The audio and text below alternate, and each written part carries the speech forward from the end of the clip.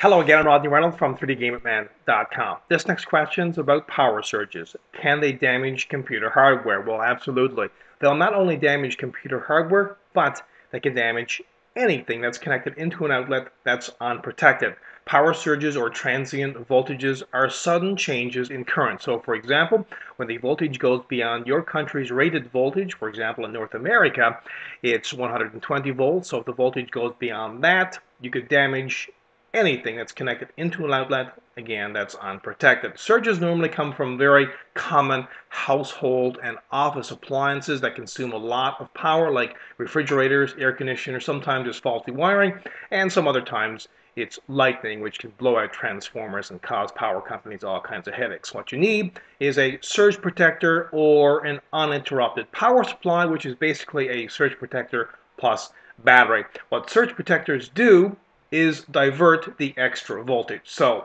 please go out and get a surge protector or an uninterrupted power supply for anything that you value. I hope this answers your question, and keep your questions coming.